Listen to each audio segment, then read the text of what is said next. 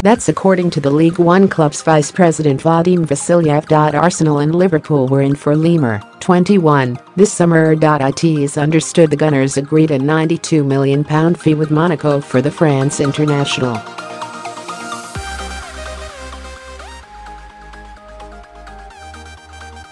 However, the winger rejected a move to Arsenal and opted to stay in Ligue 1. And Vasilyev has opened up on the possibility of selling Lemar this summer, claiming Monaco wanted to keep their star man so they can be competitive.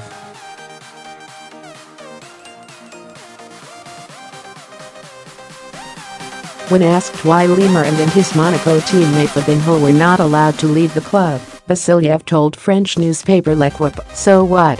We are not looking for records.